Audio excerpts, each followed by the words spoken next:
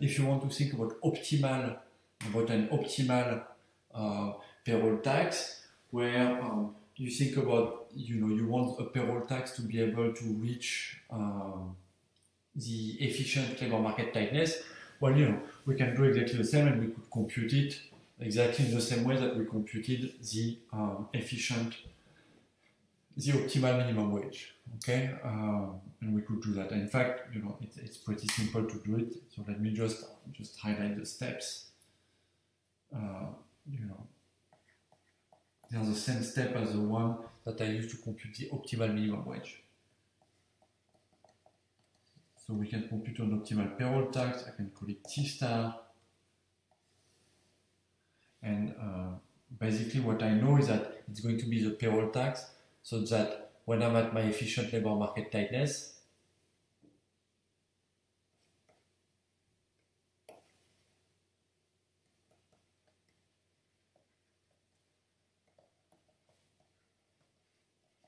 my goal is again to maximize welfare, so I have to reach my tightness theta star, the efficient tightness theta star. And so the payroll tax T star is such that the labor demand at theta star is just at the, is able to give us the employment level L star. So we know that we have efficiency, we have a tightness theta star, we have an employment level L star, which is given by the labor supply at theta star, and we have also an efficient level of unemployment U star, which is just H minus L star. Excuse me. And so the optimal payroll tax is such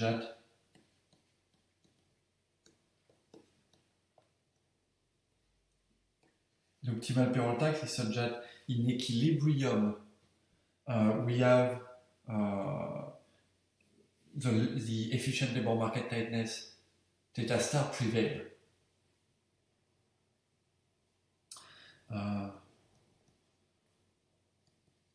Basically, this optimal payroll tax allows us to reach the tightness theta star in an equilibrium.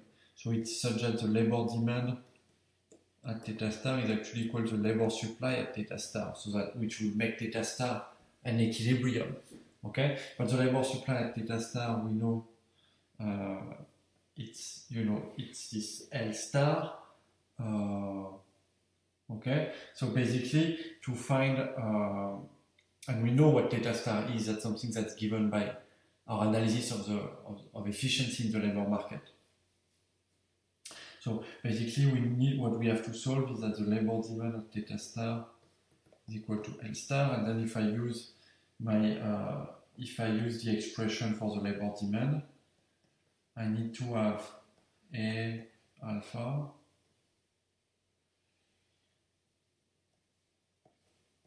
over 1 minus alpha. This is equal to L star, and here I have 1 plus tau star W 1 plus tau star alpha. So that's what I have to solve, and then if I manipulate everything the way I did before, I'm going to flip everything around and get 1 plus T star W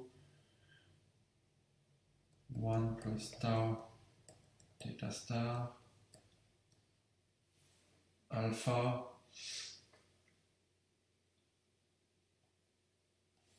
divided by A alpha. That has to be equal to, so let me, that's going to be equal to L star alpha minus 1. Okay, so following the same logic, and then if I reshuffle everything, I get my expression for the optimal payroll tax. 1 plus T star has to be equal to A alpha L star alpha minus 1 divided by 1 plus tau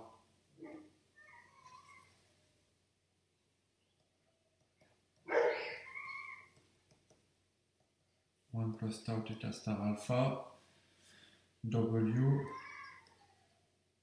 and that's my that's going to be my optimal, that's the optimal payroll tax T star. Okay, and in fact, this payroll tax may be positive. It could also be negative. You will have a payroll subsidy where you just give firms money when they hire people. Which is something we've seen actually in some labor market.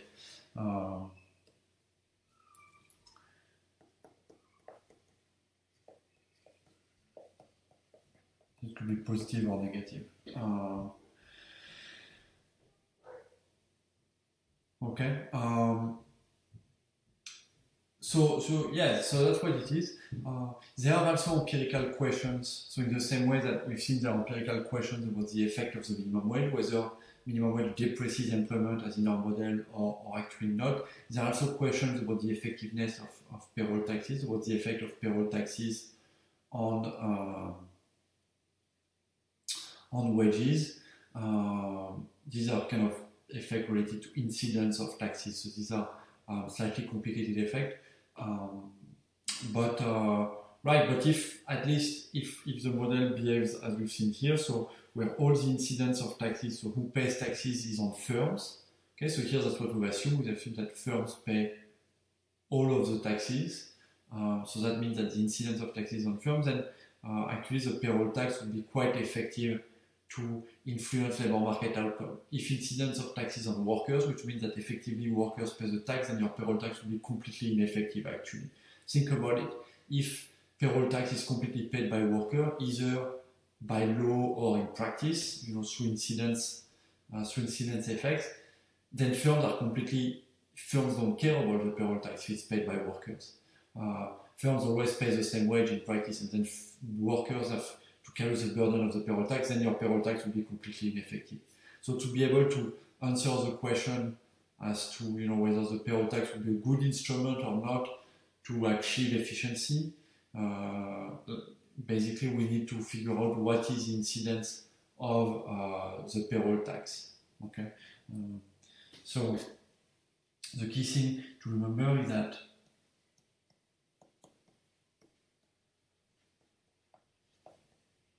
if payroll tax paid by firms, like we've assumed here, so technical word is that the incidence of tax is on firms, then the payroll tax can be an effective tool.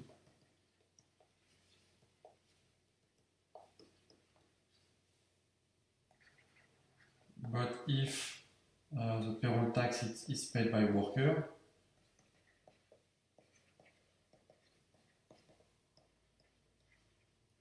so again, basically the incidence of the tax is on workers, so that then what happens, which is not what we've assumed here, because if the incidence of the tax is on workers, then firms and labor demand are unaffected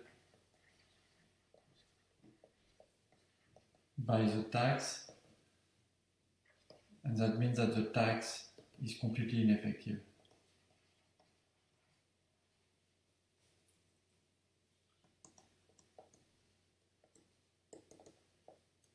Okay, and the question of incidence is not resolved empirically.